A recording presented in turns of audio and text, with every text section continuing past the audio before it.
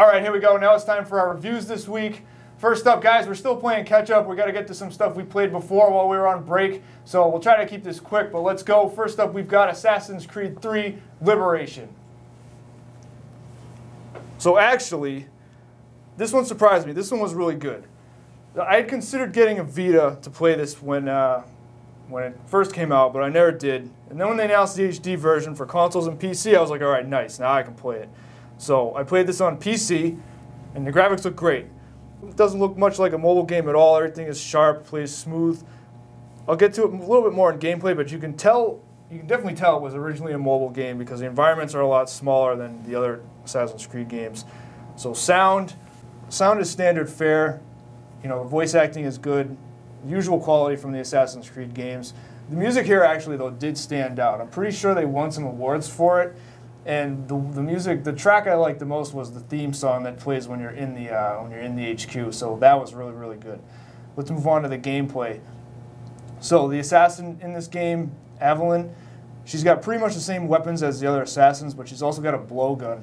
So she can take enemies out with poison darts, and she's got another type of darts called berserk darts, which make the enemies attack each other, so that can cause some interesting situations. And really the only other difference is that she doesn't have a block move, which I found was kind of strange. It can screw you up a lot during the combat, so you can only counter, so you really got to time your blocks and your counters and your attacks, otherwise you're just going to take damage and get annihilated. So another thing I noticed in the gameplay, you can pretty much jump and climb on anything in the game. Like if you want to go straight up a building, you can start from anywhere and just go up. And if I remember correctly, yeah, in the other games you have to be right below the window ledge, or you have to be like right on something that the assassin or your character can actually grab. In this one, it feels like they just place things like where you can just go. Like if you want to start scaling a building, you just go straight up. It doesn't matter where you are on it. So that was actually pretty cool. It was, you know, it could be, maybe that's just how they designed the objects in the environment, but I was always able to move wherever I wanted to really, really easily.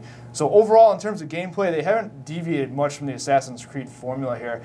There's no separate Animus parts or other characters like the other games, but this game is supposed to be an Abstergo product, so it's just all Aveline all the time. You can tell it was originally a mobile game because the missions are definitely shorter, but that doesn't take anything away from it at all. It's still Assassin's Creed. So, if I'm going to complain here a little bit, the only issue I had is this. I feel Aveline's character could have been fleshed out a little bit more. So you can go and read the database entries, but it just felt like something was missing with her character background. So I don't know, it was just kind of weird. Like you'd go from mission to mission, and it just felt like stuff was missing. So yeah, here this is a good point too. So this is in this game. There's a mission where you actually meet Connor from Assassin's Creed 3, and I thought it was really cool they worked this in here. It's only one mission, so it's not that long, but if you played Assassin's Creed 3, you know who he is, and you get to team up with him and go through a side mission here, so that was really cool. In terms of story, the story was really good. It's typical Assassin's Creed fare with a betrayal from one of the characters at the end. There's the usual amount of side stuff to do. There's a trading minigame like some of the other games have, but it's just more to earn money, and it's not really...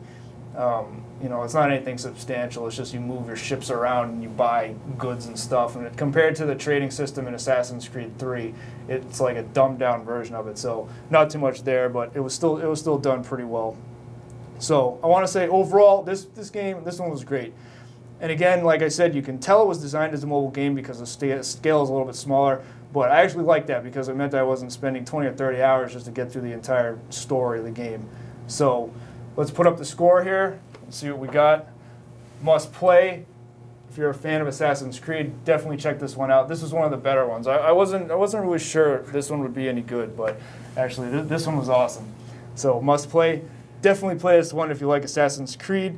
And there you go, guys. That's Assassin's Creed 3 Liberation.